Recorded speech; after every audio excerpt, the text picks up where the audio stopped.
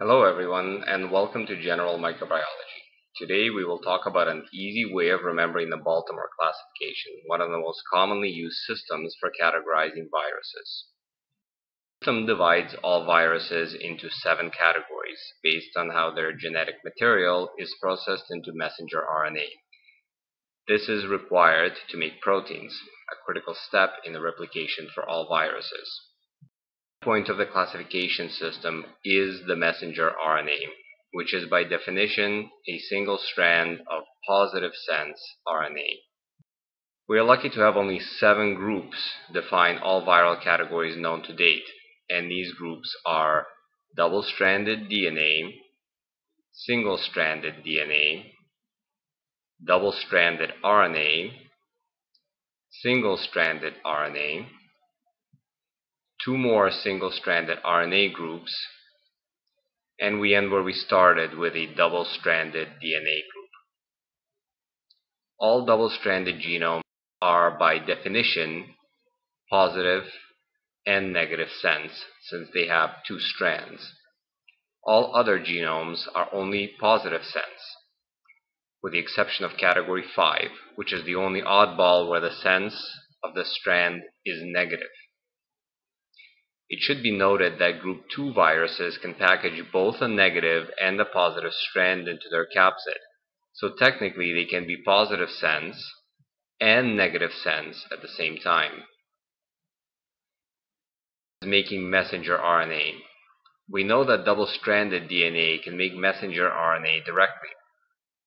Single-stranded DNA requires conversion to double-stranded DNA to make the messenger RNA. Double-stranded RNA can be used as a template to make messenger RNA in a similar way that double-stranded DNA can, but this uses an RNA-dependent RNA polymerase instead of a DNA-dependent RNA polymerase like in our cells. Single-stranded positive sense RNA is already messenger RNA and can be used to make proteins right away.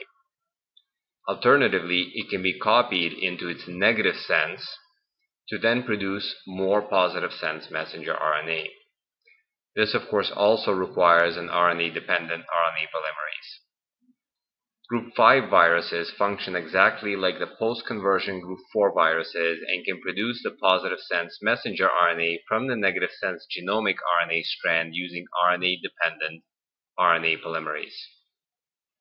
This is where it gets interesting.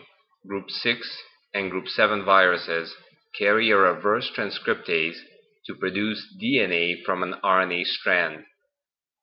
They can then make double-stranded DNA, which can be used to produce the messenger RNA. Finally, group 7 is an interesting virus class because its genome is comprised of a circular, gapped, double-stranded DNA. As such, some of its DNA is actually single-stranded, and some of its genome contains RNA as a primer.